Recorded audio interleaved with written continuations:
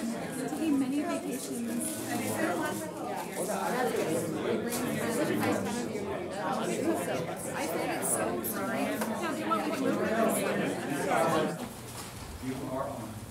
Thanks, Marguerite. You mentioned Art Phillips' 1972, was it? 1973. 1973 inaugural address. If you really want to see the mark of a really outstanding mayor, read that document. It's unbelievable. He laid everything out that he was going to do in his term, who would do it, all the details, like a business plan. And then he did it. And he did it all. And he was only there for 4 years. It was incredible. quite remarkable how he transformed the city, starting with that plan, all thought out before he sat down in his first meeting. Well, I'm just going to throw a few kind of anecdotes out there. I'm not going to be quite as systematic as Marguerite, and no doubt Francis will be. I want to just she makes up her notes here. I want to start with just my personal experience as a member of council during the hiring of Brent Todder, the previous planner, to Brian Jackson, and just to give an idea of the real politics of it. And I remember being called into the city manager's office one day, and we were told we knew that planning. That Larry Beasley was leaving or had left, and we needed a new planner. And in camera meeting, we were just told, we got somebody. We got this great guy, you're going to love him, and we don't really have anybody else. There's a few other people, but they weren't really. So it's basically a take it or leave it kind of thing. To this day, I don't know who made that choice, whether and how much the mayor was consulted. Probably had another meeting earlier than the one with the council. But we just really didn't have much say. I think Larry Beasley had a lot to do with it. I think the city manager had a lot to do with it. And who knows who else. And then right after we approved the person, I started getting these phone calls. Do you know what you guys did? Do you know who this guy is? Do you know how hated he was in Calgary by all the development community? No, I didn't know that. And so I was calling Calgary, what's going on?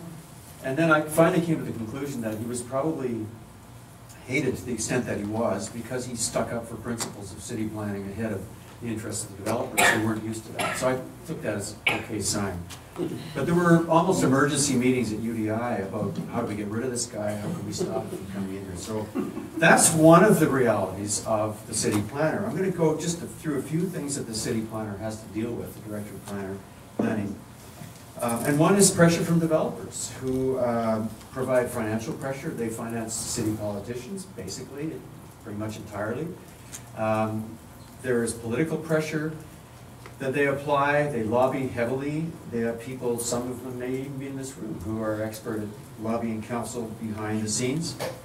And they also have a kind of a compelling presence because they have expertise. They know what it costs to build these things. They know the reality of trying to do different things that the city might want done, but they know it can or cannot be done.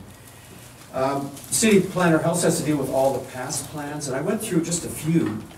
There are so many. And city plan was sort of the grandmother of them all from 1995, which was done, I think it was Gordon Campbell who originally said, let's get this thing going, get the citizens to come up with these ideas. I printed out a few of the highlights. It goes on for a few pages. But it was only supposed to work for 20 years, so it's gone. It's out of date, but it's still hovering in the background. Then there are all these neighborhood plans. There's the bird accommodation plan. There's the green roof plan. There's the laneway housing plan. It's a miracle that anybody could come to some sense with all this, sometimes overlapping and conflicting plans. The city planner has to work also think about the city's revenues. The city has become increasingly dependent on community amenity contributions, development costs, charges, to finance all kinds of infrastructure and things. And unfortunately, that is a factor in decision-making and planning. The planner has to protect the public interest, but the question becomes, which public? The ones who show up and make a noise at council meetings or at neighborhood participation meetings, or the ones who sign on to play speak and participate in online polling, the ones who have actually ideas that we're just sorry we're not going to listen to. I don't want that social housing in my neighborhood. I don't care what you say, and they can show up 90% at the public meeting and we just go ahead and say we're having it anyway because it's a council policy. The person has to be good at listening and reaching out. As Marguerite said, a great communicator, being able to go to the neighborhoods, listen, explain, show how the ideas are going to fit into their neighborhood.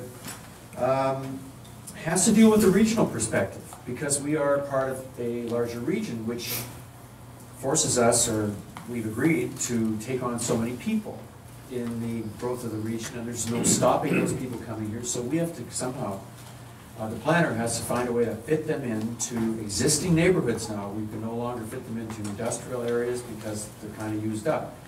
On that note, I think the planner also has to be looking at the job space of the region and saying, we have to protect those industrial areas. There is no constituency for those industrial areas except a few business lobbyists, but they are vital to the health of the city. And we are constantly eroding them. Every time I see a new building, industrial area, I go, there we go.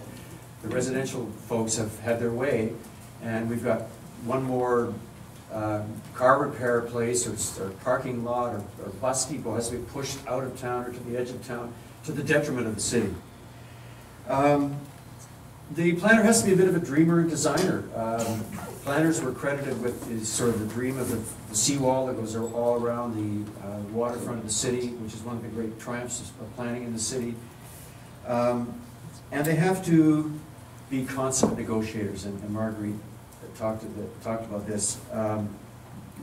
Because I see so many people here who know so much more about this than I do, I'm going to just close with this and just say a comment that somebody made about Larry Beasley, who was the consummate negotiator. And no matter whether he was negotiating with council to accept his ideas, or with the neighborhood, or with developers, it's been said that when Larry was negotiating with you, you felt like he was making love with you. And when he finished, you realized you'd been screwed. That's the mark of a great plan.